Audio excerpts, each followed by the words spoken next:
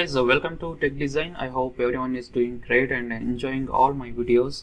So in this tutorial I have come up with a new 3D model example. As you can see here, this is our model today's. So I'll just try to create this model. So if you have any concerns or questions, you can just comment in the section below. I'll try to answer them.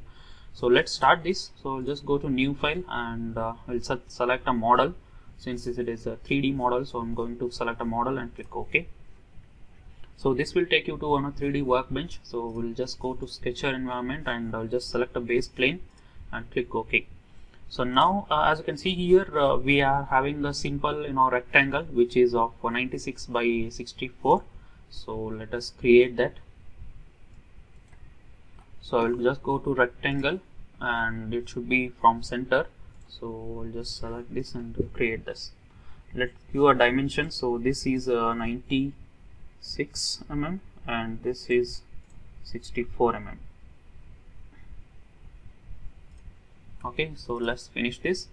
And we have a depth here. So as you can see, depth is 20 mm. So let us give 20 mm depth. I'll just extrude this up to 20 mm. Okay, 20 mm is here. So let's click OK. So now the critical part comes. As you can see here, this edge we have to create, this wall we have to create, the back side of the wall. So this wall we have to create. So we have a very tricky dimensions over here. These dimensions are not given. As you can see here, this depth is not given, whatever the length of this straight line is not given, whatever this length is not given. So only thing dimension is given is here, this point. So from this point, so from the base it is 146 mm and from this edge it is 64 mm. So we need to create that. So in order to create, what I will do is I'll just go to sketch and I'll just select the center. As you can see, this is plane is center and I'll just click OK. And now simply just create as edge lines. So this is my first line and this is my second line. Okay. And I'll just make a simple line which is a construction line. So let's draw a construction line. So this construction line should be perpendicular to this line. So now we can see here perpendicular symbol, which is nothing but it is perpendicular already. So we'll just give it as in construction line and let's trim the extra portion. So this is not required for me. And also this point should lie on this point. So okay, so we have this now. And now as you can see here, there is a radius of 15 mm. So let us give a fillet. F is the shortcut. So this is 15 mm.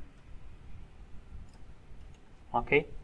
And now as you can see here, this is the length of for this one is 32 mm plus whatever the length of this base. So the length of base is 12 mm. So 32 plus 12 mm. So let us give 32 plus 12 mm dimensions. So this dimension is 32 plus 12 mm. Okay, so which is nothing but 44 mm. Okay, so now this should be whatever the construction line we have. So this construction line is 45-degree angle with this one. So let us give 45-degree angle between that. So go to angular dimension. So this to this it is 45. Okay. So start providing the dimensions so that you will your sketch will complete automatically. So now as you can see here, this dimension is 146 and here it is 64. So let's give a linear dimension. So from this point to this edge it is 146 and from this edge to this edge it is 64. Okay. So now as you can see here, our sketch is fully constrained. So even though we are not provided these dimensions, as you can see, this length is we are not provided and this length is also not given, our sketch is fully constrained now. So as you can see here, we have an offsetted here. So this offset will be of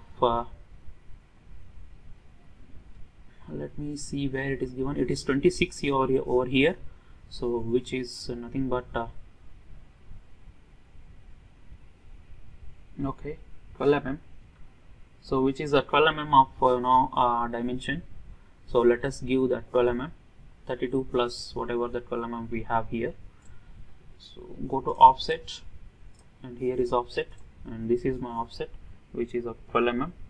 It should be in the opposite direction, so let us select all this, click OK. Okay, so now I'll just close this curve in order to have an extrude here. So this is the curve we just need to close, and here as well. Okay, now let us finish this sketch. So we got this section, so let us go to extrude and let us see what is the dimension. So as you can see here, this is a 64 mm width, so let us give 64 mm. So I'll just select a feature curve now, and it should be in symmetric value, so 64 divided by 2, and it should be united with the body, click OK. So now we have this flange is created. We have a circle here, so let us create that circle as well. So let's go to sketch again, and on this face I'm going to have a sketch. So this sketch, what is the dimension we have? Let us see the dimension, 52 and it is 32. So now as you can see here, this is 52 and 32. So let us create that 52, 32 and as well as this arc, whatever the arc we have here. So first let us create an arc here. So this is until this edge, and now from this point, one is 52 mm and one is 32 mm. So you can create anywhere and just go to concentricity, so it should be concentric. Okay, so these are the three curves we have to select, create circles. So let us finish this sketch, and now I'm going to extrude this. So let us select a single curve, and it should be united. So first we'll select this. It should be in the opposite direction of 12 mm, and it should be united. Okay, so now we have this one more. As you can see here, there is a one more wall which is of the length will be 32 mm. So let us create a 32 mm. Go to here and let us select this curve and this curve, and it should be 32 mm. So it should be united with the body, click OK. So now we are left with whatever the wall we have here, which is of 26 mm offset. So let us create that face. So here is the sketch. So I'm going to create a sketch on this, and we have to create an offset line of 26 mm. So let us go to offset, and for this line, so it should be 26 mm. So let's click OK, and we'll just remove this whatever the dimension line we have. So we'll just give our own dimension here, 26 mm, and it should be parallel to this. So it should be parallel to this. Okay, so now we have an arc here. So this arc, and also there is one more arc, which is this arc.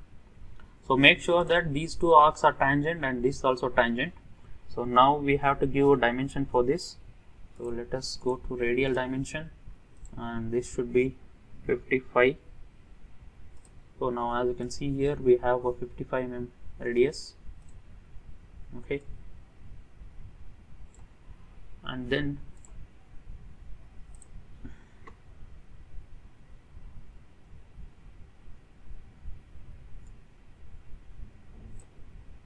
these two should be in the same line. So in order to do that, I'll just create a simple line here. Okay, so which is a construction line. Go to construction line, and this point should lie on this line. Okay, so now we are left with only these things. So you can see here the line is going beyond this sketch. So we just model, and we have to create an a line here, so that it should stop at one point. So let us trim this now. So go to T command and trim this extra portion. Okay, so this is our simple profile, and we'll just create it now. We'll finish the sketch. Okay, we don't have a line here, so let us create this line as well from here to here. Finish the sketch. Okay, so let's go to extrude and single curve. So these are the curves that I'm going to select.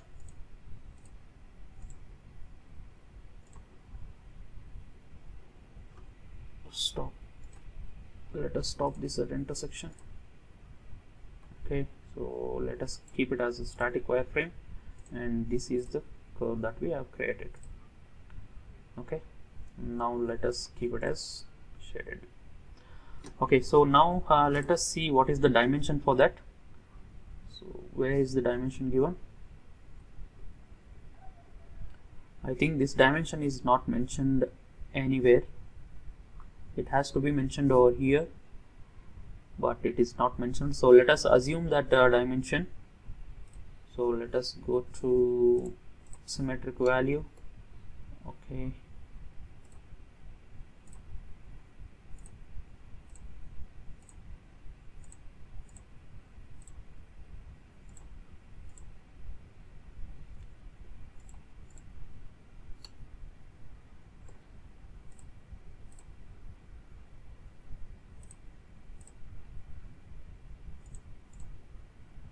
so what I'll do is I'll just reduce this value to 10 mm. Let us see how it looks. So 10 mm looks a little bit more than that looks here. So let us give a little bit lesser value. 5 mm would be fine. I think 8 mm is too much. Let's give 6 mm and I'll just click OK. So now as you can see here, our model is almost ready, and we are left with some holes here. As you can see here, holes with a diameter of 6 mm. So let us give that diameter of 6 mm, and we are also left with some edge blends. So first we'll just provide these circles, and then we can just go to edge blends.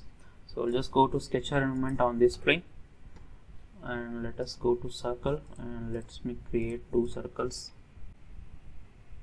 So it's a diameter of 10 mm, and this is also 10 mm. Okay, so now we need to give some dimensions to this. So let us make a collinear, so these two should be lying on same vertical line, and let us see the dimensions over here. What are the dimension we have? So this is 60 and 18, and this is 32. So let us give that now.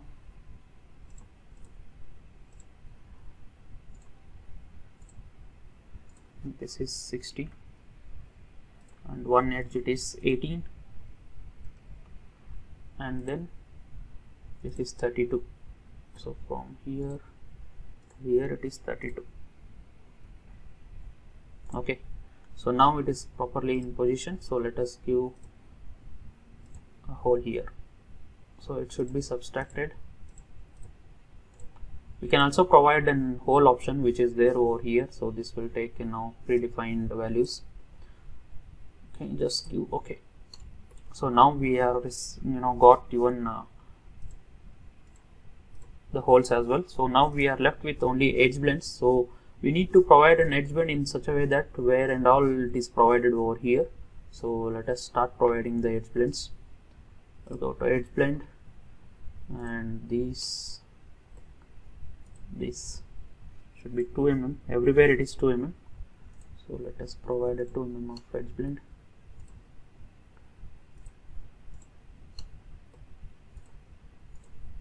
Okay,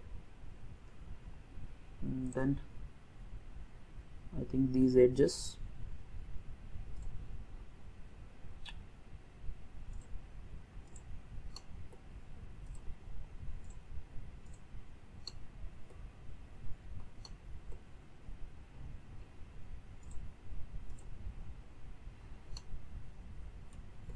okay, first we'll finish this.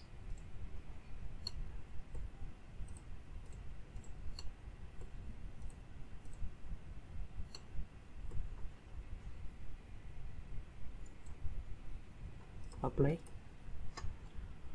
and now we have to provide this as well.